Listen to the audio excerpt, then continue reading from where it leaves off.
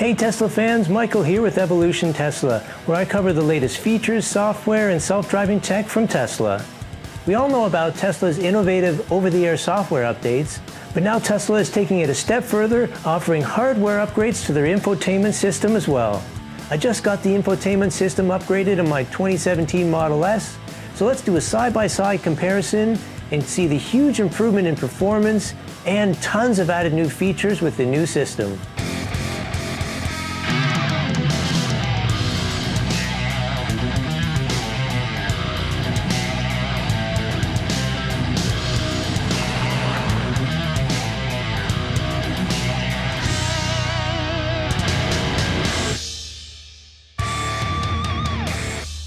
MCU2 sees a substantial performance boost for the navigation system. Not only is the frame rate drastically increased to a buttery smooth 60 frames per second, making map browsing a breeze, but loading of the maps takes a fraction of the time. Here you can see MCU2 take a mere 3 seconds to load the zoomed-in map, whereas MCU1 took 22 seconds, and it hadn't even loaded the traffic data. The upgraded MCU's processor is obviously more powerful, but it also benefits from a faster 5 GHz Wi-Fi connection. Look how much quicker MCU2 switches back from satellite view to map view and allows for more operations while MCU1 merely draws the map.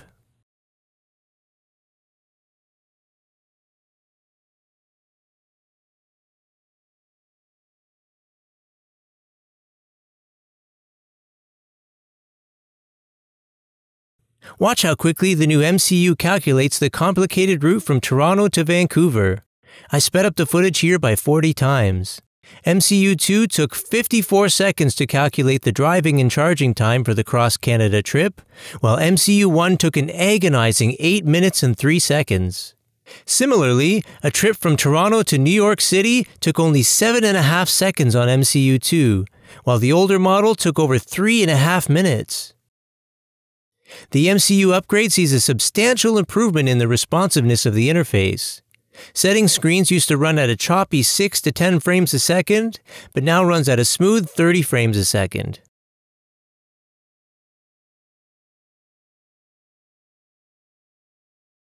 Other parts of the interface would render at around 12 frames per second, whereas it now runs at an incredibly smooth 60 frames per second. The new 5 GHz Wi-Fi module makes for a responsive internet experience, which is more than adequate for the average video streaming and software updates, though still much slower than the 500 megabits my iPad can achieve on the same router. Despite a rather poor 2-bar LTE connection in my garage, the LTE speeds were decent enough for typical video streaming needs, and I was able to achieve much better results with a stronger connection. The web browser is finally usable once again after a long period of being out of commission. It's not as smooth as your typical modern tablet or phone experience, but definitely a feature that you can once again take advantage of. With the MCU2 upgrade, we've seen a huge improvement in the responsiveness of the voice commands. Previously, it wouldn't even work half the time, or there'd be a huge delay before it would actually recognize your voice. But now it's almost completely instant. You hit the button and you can talk right away and say what you want to do. Take me to Whole Foods in Oakville.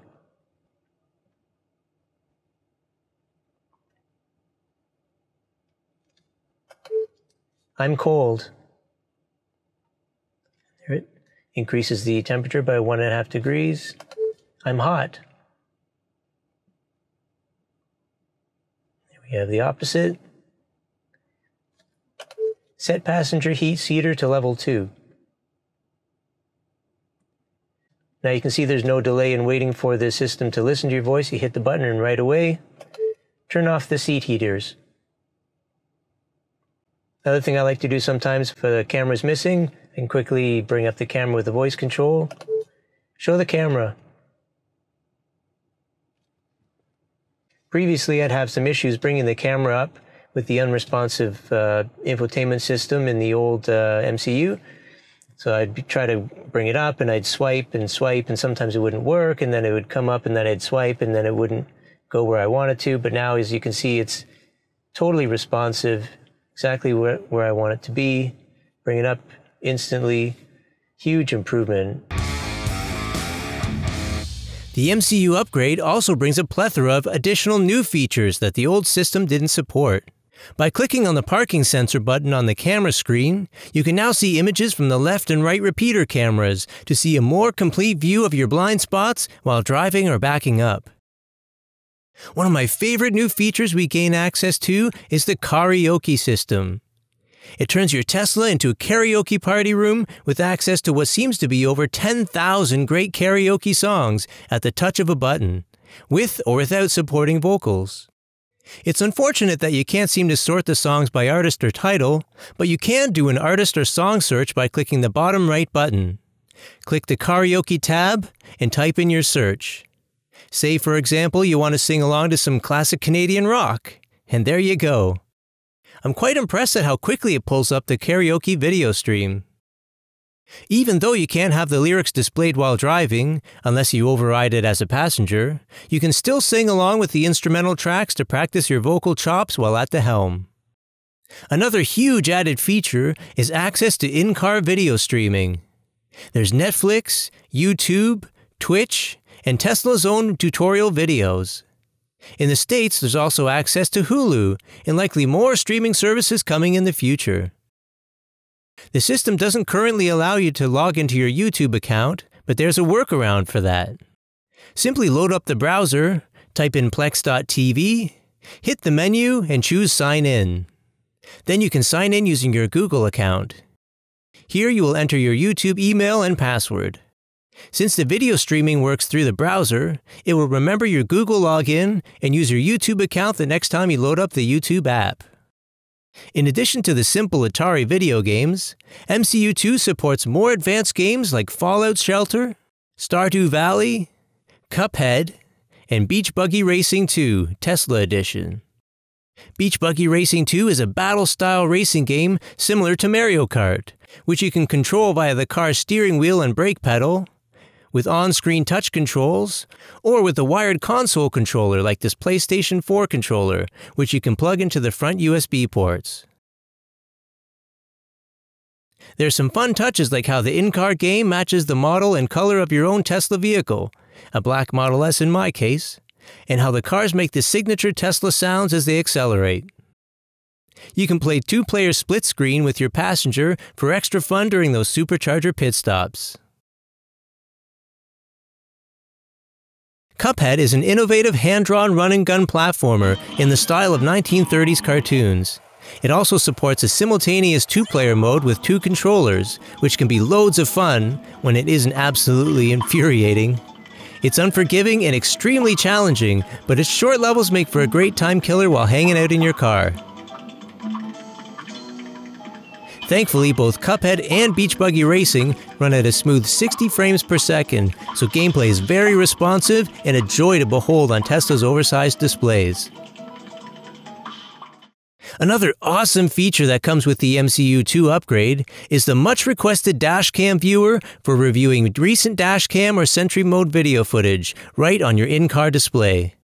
Simply load up the viewer, click the thumbnail of the event you want, and you can now play back the video right in your car. Tesla even includes a handy red dot where a Sentry Mode event occurs. This function greatly improves the practicality and utility of Sentry Mode and has even been used to present evidence of traffic incidents to police on scene. Not only that, but the system now records footage from the rear camera for a total of 4 simultaneous video feeds. Overall, I'm thrilled with the upgraded infotainment system. It solved almost every issue I was having with my 2017 Model S, including unresponsive interface, inconsistent voice controls at best, and even some other issues that I didn't touch upon, like the really laggy volume controls, and it restored the operability of my Samsung T5 SSD that I use for the Sentry Mode, dashcam, and music. Not only that, but it's added a ton of new features that we've been missing out on as owners of older model Teslas. I'm really impressed at how Tesla was open to listening to customers and offering this upgrade path. It's like having a brand new car, and I think it's worth every penny. Stay tuned for the next episode, where we'll go over all the changes that came with the full self-driving hardware computer upgrade. Hey everyone, thanks so much for watching. If you found these videos useful in your decision to purchase a Tesla vehicle, you can use my referral code here to get both of us 1,000 miles of free supercharging. If this is your first time here, I hope you'll subscribe and click that bell so you can stay up to date with the latest updates in self-driving tech from Tesla.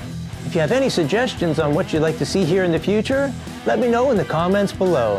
Have an awesome day, and we'll see you next time on Evolution Tesla.